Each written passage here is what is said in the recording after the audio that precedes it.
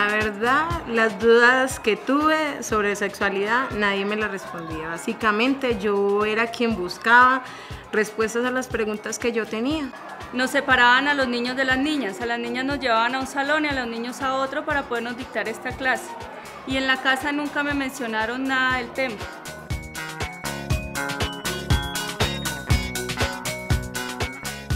El proyecto de Félix y Susana me ha ayudado a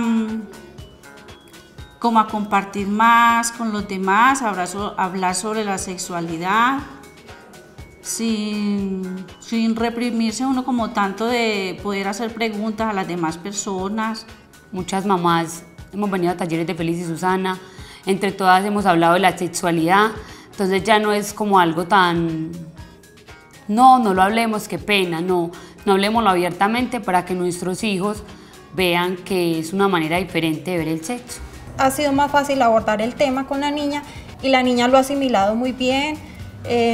Siempre tratamos de que si ella tiene dudas, preferimos que lo haga pues a nosotros como padres de familia o a la profe. Félix y Susana, nosotros como padres nos ha ayudado mucho porque nuestros niños han aprendido a conocerse, a saber estar interactuando ellos como personas, han sabido qué es ser una persona responsable, a convivir los unos con los otros, a respetarse los niños ellos mismos, a respetar a los mayores.